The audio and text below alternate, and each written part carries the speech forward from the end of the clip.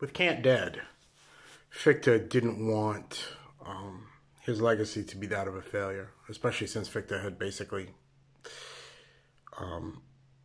bet all his money on Kant's philosophy and was his student. And the world knew that Fichte was his mentor. Or he was, that Kant was Fichte's mentor.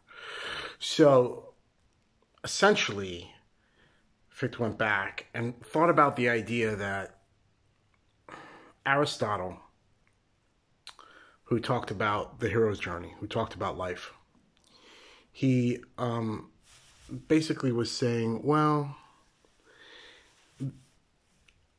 every life has the essence of all life. So does that mean that every life is the same? Well, hold on a second. He also said that every story has the essence of every story. He said everything has the essence of everything. So Fichte looked at that and thought, well,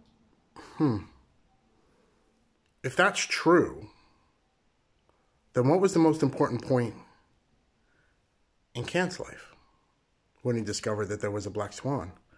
But he only knew that at the end of his life, when he could look backwards and say,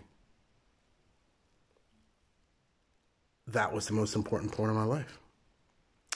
So, Fichte then started working on the idea that a life can be structured.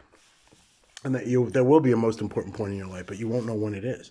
And only storytellers and narrators, who are basically planning the life of a fictional character, The Hero's Journey, Hero with a Thousand Faces by Joseph Campbell is a great read.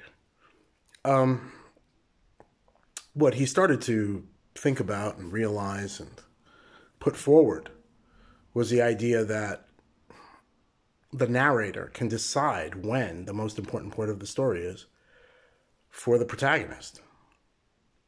So,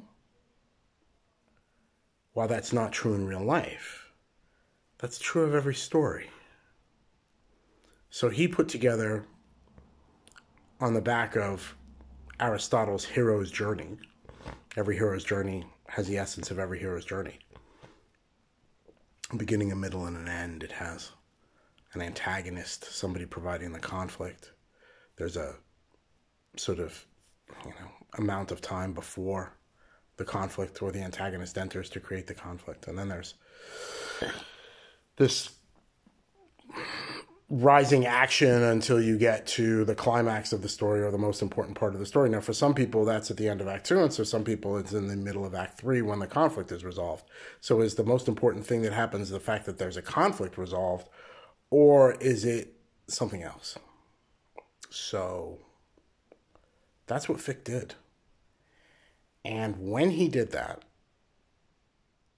notable academics, Joseph Campbell, for example, who also wrote something called The Art of Fiction, which is worth reading. He also wrote Grendel, which is, the Beowulf myth from the monster's perspective.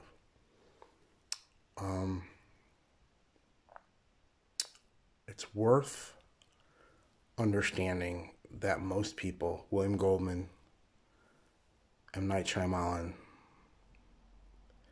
Steven Spielberg, and everybody else that you can think of. I mean, I learned it from Denny O'Neil, that this is about the 3-act structure. But every character has an arc. And that's why we sit and watch films and read books and relate to characters, whether they be main characters or background characters or periphery characters or the antagonist. It doesn't make a difference. The point is, it's because their arc resembles ours. And we recognize that. Because we recognize the touch points and we recognize the things that are happening to them.